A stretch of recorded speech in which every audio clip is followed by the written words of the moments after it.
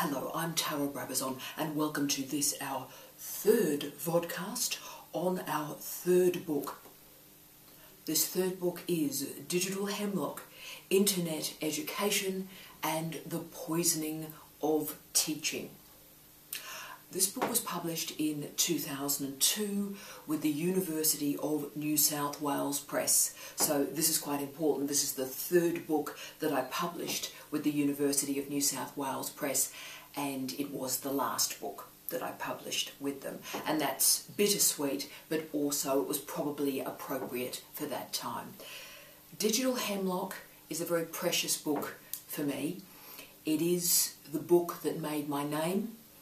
It's the book that created a particular mode of doing critical internet studies and thinking about digitisation, teaching and learning in new and innovative ways.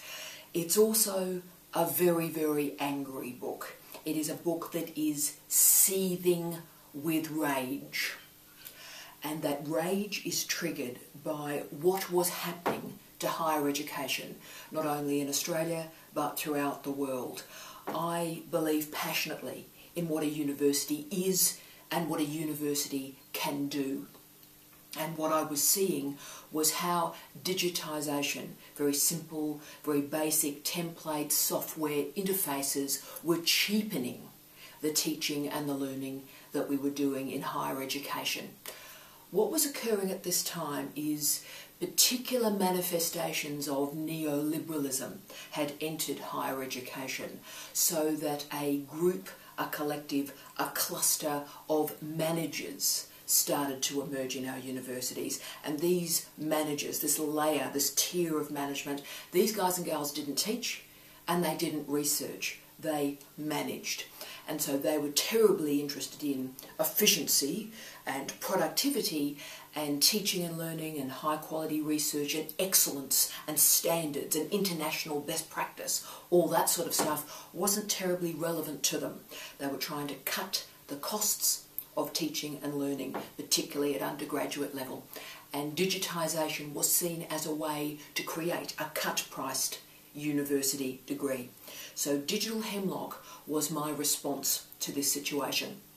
I'd won the National Teaching Award for the best teacher in the country and won a lot of different teaching awards in the previous few years.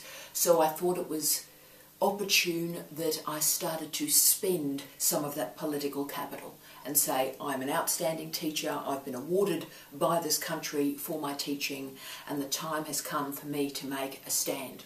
So this book wasn't anti-digitisation. My entire career has been, in fact, very positive in terms of what digitisation can do. Social media, sonic media in particular, how that can enable learning. But it's not a replacement for the analogue experience of teaching and learning. About half of the degrees that I've done have been through online learning, and they've been terrific. But they've been terrific because we started with the project of what makes a good online experience, what creates good online learning, rather than what is the cheapest way to pump these students in and out of this degree. So what Digital Hemlock did was it brought together a cluster, the weird synergy that was emerging in higher education at this time, of neoliberalism, managerialism, pretty straightforward, cheap and pretty crappy often, digitisation, and the disrespect of teaching and learning along with the disrespect of higher education. All that stuff came together in a perfect storm, and it sort of meant that digitisation, the internet, became the answer for whatever question we would be asking in a university. So if teaching and learning, if academics were becoming a little bit expensive, just replace it with casualised staff members who can teach via a template. Libraries are becoming a little bit expensive. Right, well, Google can fix it. The internet can fix it. Well, this is just bonkers stuff. So this book took a stand, and it made a stand. It drew a line in the sand and said, you know what, enough. I'm not going to take this anymore. This is not good enough. The universities are too precious. Teaching and learning is too precious. Our students are too precious. And if they are going to have online learning, they deserve the best of online learning rather than what a group of managers who aren't very good teachers and don't do any research, what those managers think is high quality teaching and learning. This book made my name, it made my career. One of my favourite memories in my life was I lived just across the way from Murdoch University, and I was filling up my car at a Cardinia, where I used to live. It's a suburb in Western Australia, a Cardinia petrol station, and I was in paying for my fuel, and I saw the Australian newspaper, and I saw on the front page my name and Digital Hemlock, and the cover on the front page of the newspaper referring to a story deeper in the paper. But it was an amazing experience where you suddenly realise you've tapped into something, that your words, your writing, your book has made a difference. And yes, you know, I was called a Luddite because after all, what do women know about technology? Really? So I was called a Luddite, and you know, a lot of abuse emerged from the men, and they were often men who were earning money, were making a living in this new educational designer, educational technologist occupation that suddenly emerged in universities. I critiqued these guys very strongly, saying, well, they may have the tech, but the tech is easy. Have you got the content? Have you got the expertise? Do you know what international standards are in higher education?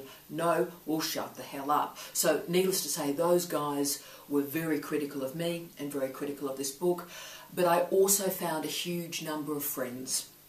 I delivered hundreds of keynotes all over the world, Australia, but all over the world. I had a chance to go to Frankfurt and speak to the Frankfurt Book Fair, which was just an absolute privilege, astounding. I also met hundreds, probably thousands of outstanding teachers and remarkable librarians who believed in me and believed in this book. And there are famous stories that are actually true where librarians would be buying 10 copies of Digital Hemlock and sending it anonymously to the senior managers of universities around Australia to say, read this, rethink your position, work out what a university is for. So this book was published in 2002. It was written in one piece. It was written very quickly. It was powerful. It was potent. It had something to say. You know, did I lose? Yeah, I did, because that bad practice that I diagnosed in Digital Hemlock continued, and we're living with and through that to this day. So the decisions I critiqued here, we're living with now. So we are running undergraduate programs throughout Australia, throughout the world, where the expectations of reading have reduced. The calibre and the quality of writing that we require has reduced. And we've accepted banality. We've accepted mediocrity. We've accepted compliance. Digital Hemlock, and I hope my career, has stood for excellence, has stood for the value of higher education to transform people's lives and also to transform the nations in which those students are being educated. So I am proud of Digital Hemlock. It entered a fight about higher education. It was a fight that I've lost, but it's a fight that I'm very proud I was part of, and it is about the future of higher education, and I will always stand for excellence. I will always stand for the best of what a university can do, and that project and the performance of that project began with Digital Hemlock.